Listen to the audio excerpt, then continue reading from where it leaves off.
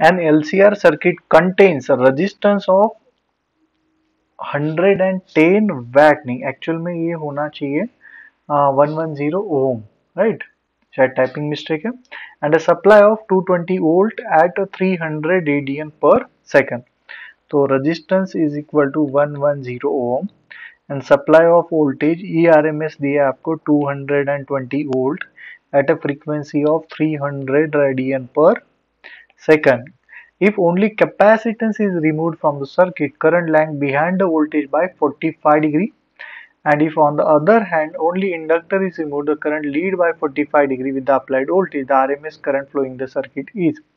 Okay, see, we know that formula for phase difference is XL minus XC divided by R, or you can write XC minus XL divided by R depending upon situation. तो in first case उसने क्या दिया है, if only capacitance is removed means inductor is there, so we can use formula, first formula कि tan phi is equal to XL by R. तो कितना दिया है, ये phi का वैल्यू 45 डिग्री है.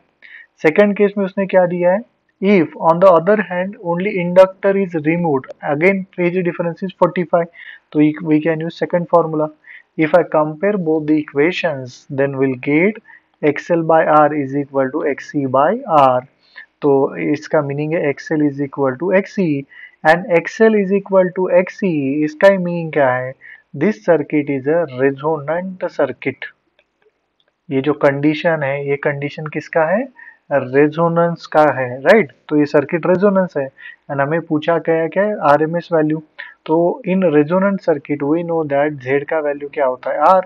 सो IRMS is equal to ERMS divided by Z, Z means R. तो ERMS है 220 divide by 110, so which is equal to 2 ampere.